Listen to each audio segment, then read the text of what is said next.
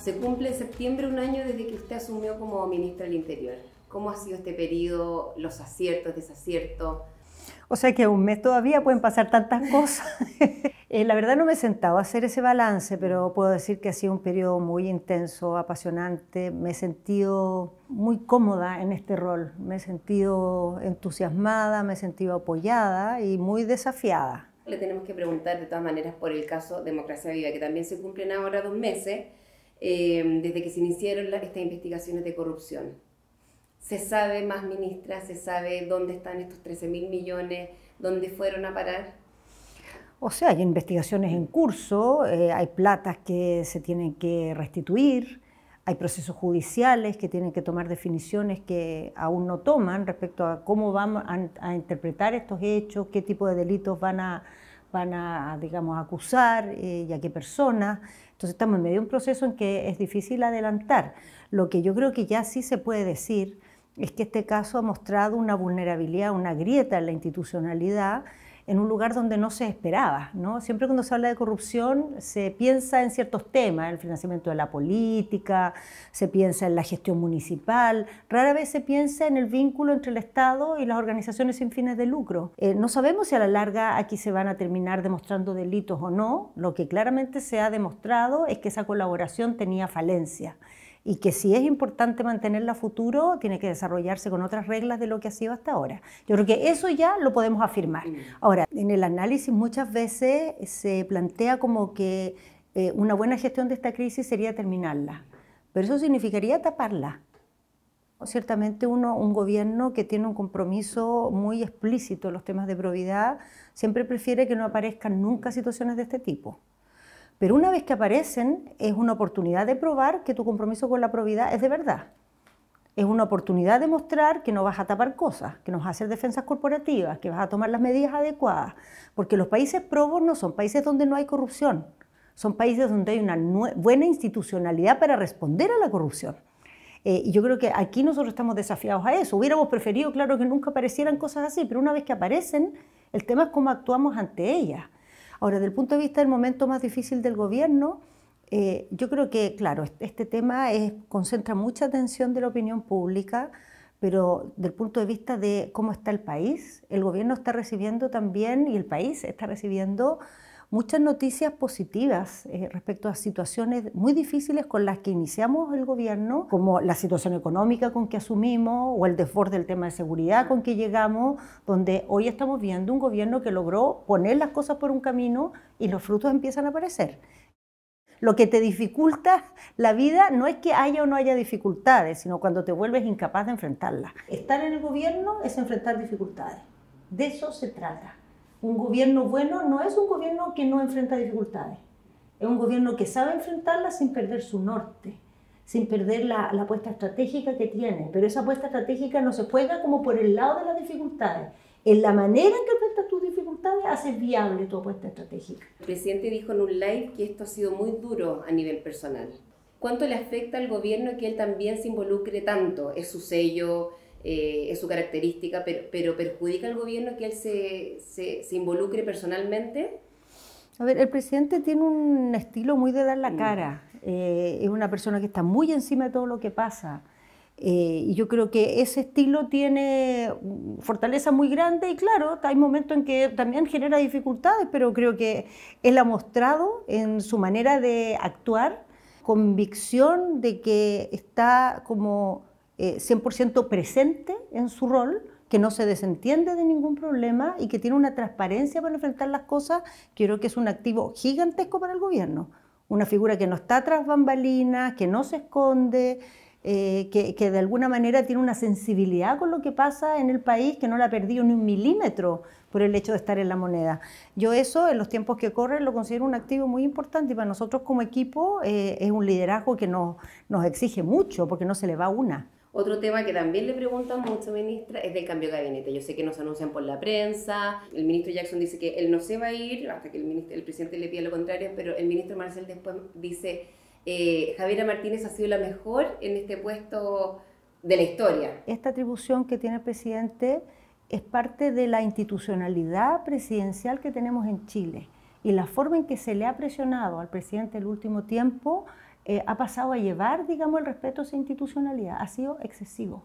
Una cosa es tener opiniones y otra cosa es de frentón presionar al presidente de la República para que tome una decisión en una materia que es de su exclusiva atribución. Creo que aquí se ha pasado ese límite y creo que hay que tener ese cuidado con este presidente y con todos los presidentes. Creo que hay que ser cautelosos en eso, sobrios en eso, y yo espero que se retroceda sobre los pasos y se cambie el tono en esas materias. Cuando uno ve el país, Chile es un país que se ha repuesto de situaciones muy difíciles, que está repuntando en muchos aspectos. Cuando uno ve la institucionalidad, ve una institucionalidad que resiste cosas muy difíciles, pero cuando ve la política, ve una capacidad de autocrearse pantanos, túneles sin salida, discusiones que no llegan a ninguna parte. Y creo que tenemos que empezar, en lugar de apuntar tanto con el dedo al país que tenemos, mirarnos un poco más hacia adentro en la política y ver cómo se están haciendo las cosas, cómo se llevan los debates, el tono con que se hacen los discursos, la forma en que se toman las decisiones. Creo que ahí el problema mayor que tenemos hoy día en Chile es un problema político, y quienes estamos en esta actividad debiéramos mirarlo con más atención y salir de los estilos en que hemos estado los últimos años porque son inconducentes. Y creo que la política tiene que ofrecer otra cosa, tiene que ofrecer proyectos de país, tiene que saber encontrar la manera de argumentarlos ante la sociedad, darle sentido a los debates. Que sigamos discutiendo, si el problema, nosotros vamos a ser los últimos que nos vamos a negar a discutir, creemos mucho en eso, en el debate, en que la diferencia enriquece, en que la democracia es buena, pero la discusión tiene que ser para producir algo y no para anularnos mutuamente y quedar todos destruidos y la ciudadanía con la sensación de que la política no le retribuye, ¿no? La sensación de que la política no retribuye es muy fuerte hoy día y eso hay que tomarlo en serio. Y mientras logramos cambios institucionales, al menos cambiar conductas, estilos, lenguajes. ¿Pero cree que logrará hacer un gobierno de transformaciones como pretendía ser? Nosotros trabajamos para eso, pero lo que es un hecho es que no todo es como uno esperaba, ¿no? Las cosas en el camino tienen que ajustarse, tienen que complementarse, pero hay reformas muy importantes que nuestro gobierno quiere hacer y que los últimos gobiernos también han tratado de hacer sin éxito, que es clave que logremos darles una salida. Una es la de pensiones y otra es el pacto fiscal, el sistema tributario. Los países necesitan un acuerdo en lo tributario. Un acuerdo no para que el gobierno le haga cheque a su reforma, sino para tener un horizonte claro, para tener paz social, sentir que hay reglas justas. Y en eso llevamos un rato aquí que no avanzamos y nosotros vamos a persistir en eso, vamos a seguir buscando y a pesar de que hemos tenido tropiezos, queda tiempo. Y no estamos solos. Creo que en esto no estamos solos, eso es importante. Ha habido conversaciones con actores de la oposición, ha habido apertura y sobre todo ha habido entendimientos de cosas en las cuales hay posibilidad de lograr acuerdos. Entonces eso no lo podemos desaprovechar porque no les gusta un ministro. Es un presidente exigente que está llamando todo el día. Sí, exigente y cuando hay un compromiso lo cobra. Me gusta eso, sí, yo soy igual. Oye, ¿cómo está usted? Sé que está cansada, lo ha dicho, cómo ha cambiado su vida, que está en el puesto que estaba su padre, justo hace 50 años. Bueno, a mí me emociona mucho esa sensación de estar en esta responsabilidad que estuvo mi padre, porque las historias se vinculan y uno como que tiene una cierta obligación de dar cuenta de esa herencia, ¿no? De esa herencia de lo que uno aprende de esa experiencia y también del nombre de mi padre. Y de esa generación que con él estuvo en ese proyecto. Y toca además ahora que son los 50 años.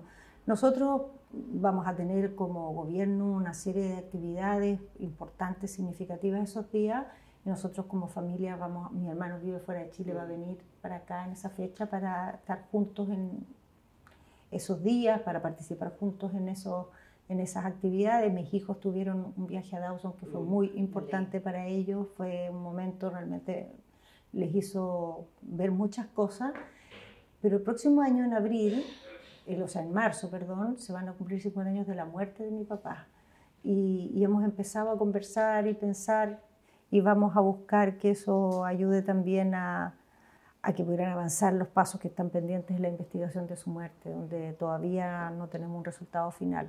Ministra, estamos listas. Solo le quiero hacer una última pregunta más también personal. Cuando hablaba con su mamá y con sus amigas que yo le hice un perfil, me decían ya que uno que es muy deportista ¿Y eres fanática de Nadia Comaneci? Sí. Me gusta hacer actividad física, me gusta bailar también, que no es deporte, pero es actividad física. ¿Pero me gusta. baile, algún tipo de baile, danza o bailar música? No, baile. Me gusta el rock. ¿Baila, ministra? Bailo, aunque tú no lo creas. No, si le creo. Me las arreglo, bailo hasta sola. Sí. Me gusta David Bowie, me gusta Palm, me gusta Soda Stereo, me gusta mucho. La verdad es que no soy vegetariana, no como carne roja. Desde el año 90. O sea, nadie puede negar que fui precursora. Estoy leyendo un libro que me regalaron hace un tiempo, que es el último libro de Alejandro Zambra, que se llama Literatura Infantil.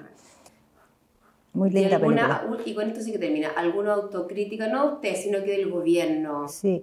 No, bueno, yo creo que a veces hay decisiones que tenemos que tomar y nos demoramos en implementarlas. Hay que acelerar la capacidad de tomar decisiones rápido.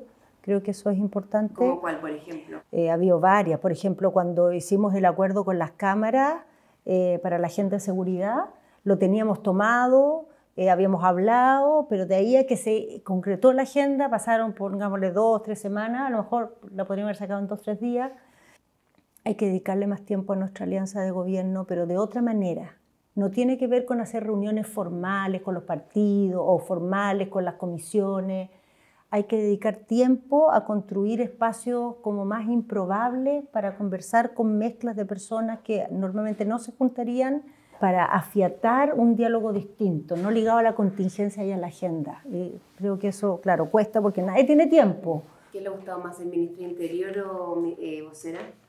Ministro Interior. ¿Sí? Pero si me dice ministro Interior o alcaldesa, me pones en un dilema que no sabría resolver. No, último presidente de partido, eso está en el subsuelo, así como tres subterráneos más abajo, después parlamentaria, así nivel tierra, y todas las otras cosas me han encantado.